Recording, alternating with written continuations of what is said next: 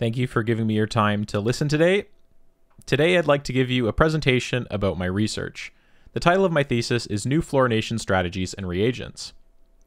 Fluorine is an important element. It plays an important role in medicine, diagnostics, as well as materials.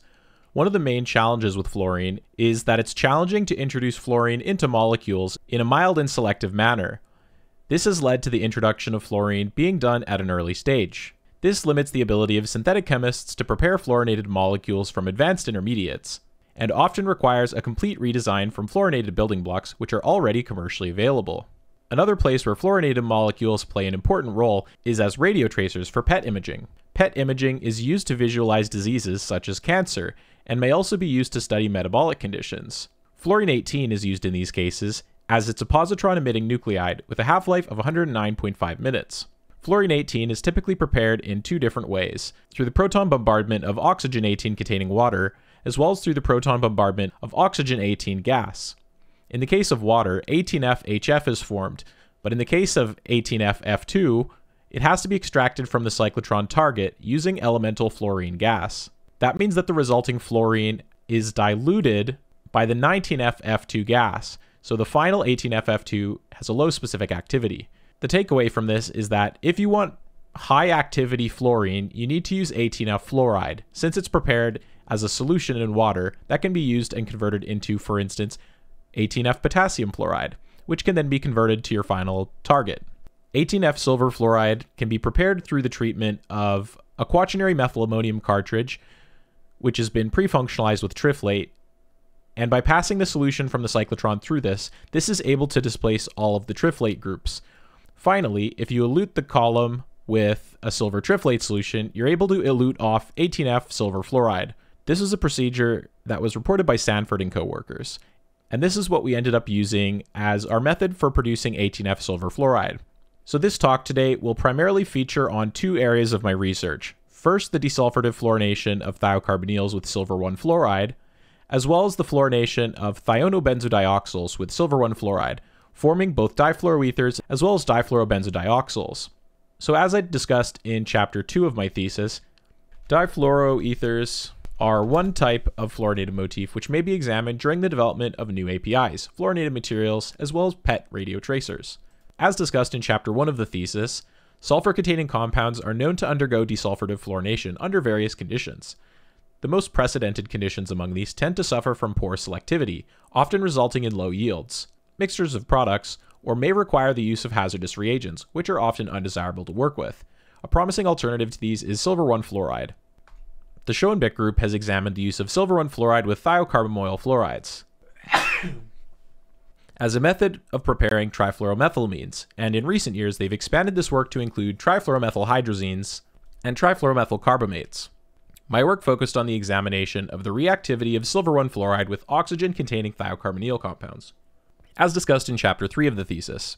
During our work on the desulfurative fluorination of thionoesters, we were able to demonstrate that silver 1 fluoride is able to affect desulfurative fluorination through the formation of silver 1 sulfide. This can be rationalized through the activity of silver 1 as a soft Lewis acid, which makes it easier for fluoride to add to the thiocarbonyl. Through the coordination of a second silver atom, this allows the elimination of silver sulfide, resulting in the formation of a fluorooxonium. This can also be called an oxocarbenium, and this can be attacked by a fluoride anion, giving us the difluoroether shown here. We were also able to trap this carbocation with two different nucleophiles, including phenol and DABCO. We were able to observe these adducts by 19F and 1H NMR.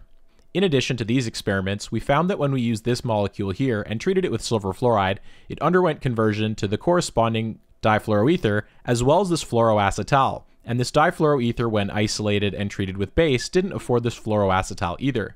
So we know that this is going through an SN1-like process. This chemistry worked quite well, affording products in high yield with excellent functional group compatibility. A number of functional groups are tolerated, such as this silyl group, this cyclopropane, this quaternary ammonium group, as well as this oxetane. Not only did this chemistry work for aromatic as well as alkyl-containing substrates, a number of different heterocycles were well tolerated. We also have some rather exotic functional groups, such as this sulfinate and this vinyl ether. We were quite pleased with these results, and this is what ended up leading into our next chemistry. The difluorobenzodioxyl motif is present in a handful of drugs and has been examined in preclinical candidates during the development of new medicines. It's also been used in asymmetric catalysis, as is the case for difluorophos, shown here. This is a relevant motif that's currently challenging to make. We wanted to see if we could do this with silver 1 fluoride as well.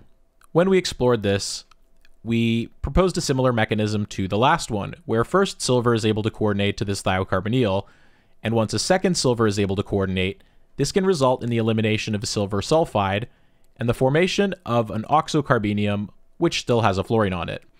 Once this oxocarbenium is formed, a slow process occurs where a second fluoride is added, resulting in the formation of this difluorobenzodioxyl shown here.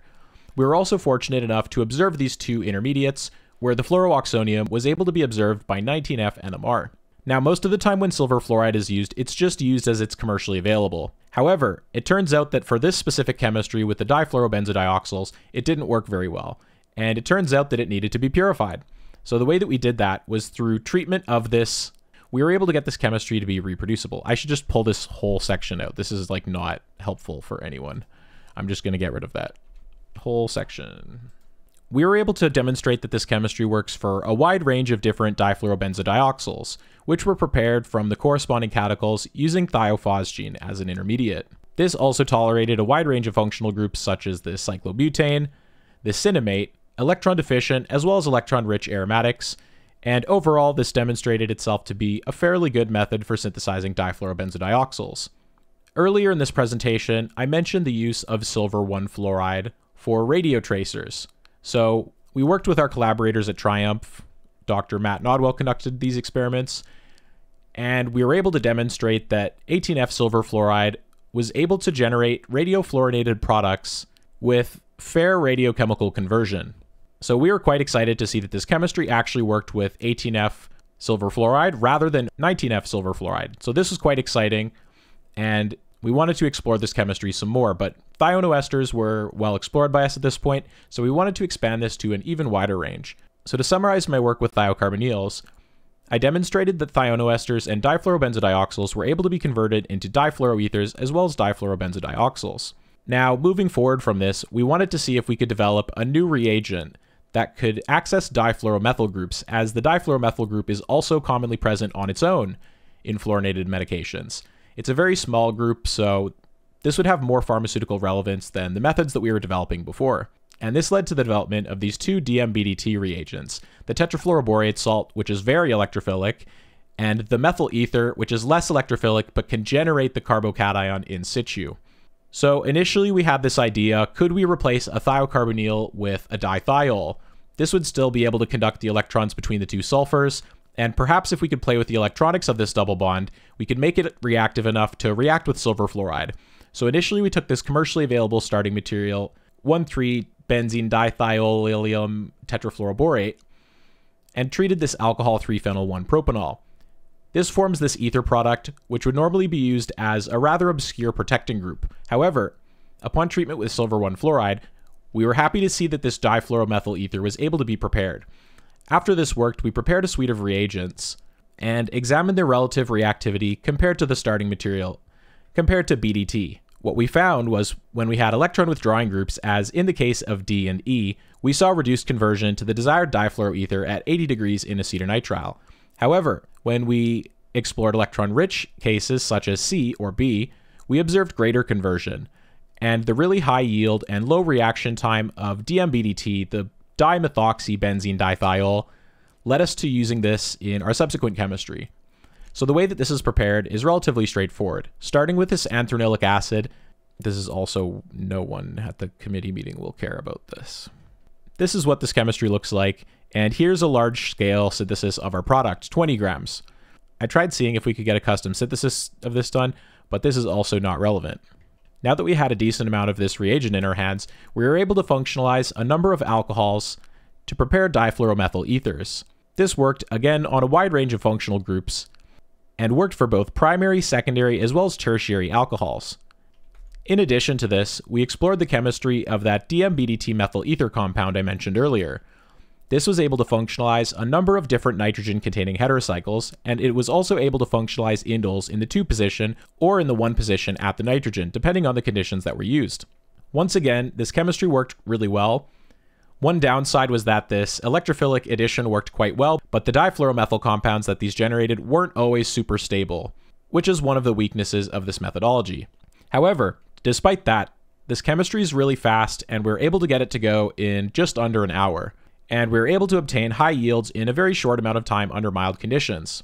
As such, we once again turn to our collaborators at Triumph, who were able to demonstrate that this chemistry worked on a couple of pharmaceutically relevant examples, including this testosterone, as well as this perfenazine, and finally, it also worked on one of the heteroaromatic examples on melatonin as shown here. In the future, this chemistry would be even more versatile if it was possible to introduce this dithiol to more molecules in more ways. One example of this would be the use of a Lewis acid in conjunction with this dithiol to produce this other dithiol, which could generate a difluoromethyl compound potentially upon treatment with silver fluoride. In addition, if the starting reagent were to be functionalized, so we had an F here instead of an H, this would open up access to trifluoromethyl ethers, which are also important in medicinal chemistry, as well as in material science and organic chemistry broadly speaking. The most promising avenue moving forward for this would be the CH activation of this benzene dithiol using metallophotoredox chemistry to generate a carbon-centered radical that could undergo cross-coupling with an aryl halide to afford a wide range of aromatic substituted products.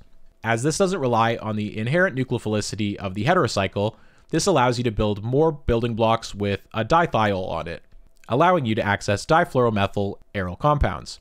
So these would be 3 different routes of moving this chemistry forward in the future, and if I don't get to explore this chemistry, I hope that someone does. This should be changed to be the correct thing. In summary, I was able to prepare a number of difluoroethers from thionoesters using silver 1 fluoride. We were also able to prepare a number of thionobenzodioxyls, which could be converted into difluorobenzodioxyls, also using silver fluoride. Finally, I developed a suite of reagents which could be used to prepare difluoromethyl ethers from the corresponding alcohols.